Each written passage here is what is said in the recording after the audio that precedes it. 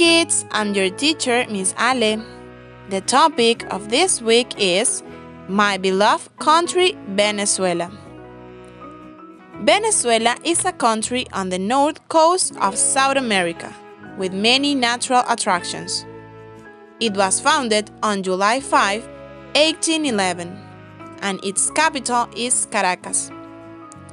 The history of Venezuela begins with the arrival of the first Spaniards at the end of the 15th century. But the history of what is now known as Venezuela actually begins with the settlement of the territory by Amerindian migrations thousands of years ago. The name Venezuela means Little Venice, being a derivation of Venezuela.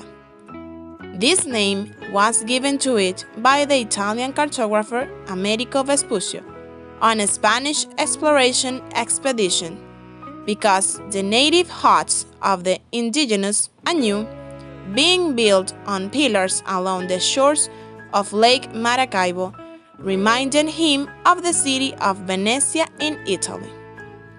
Keep learning and see you next time. Bye-bye!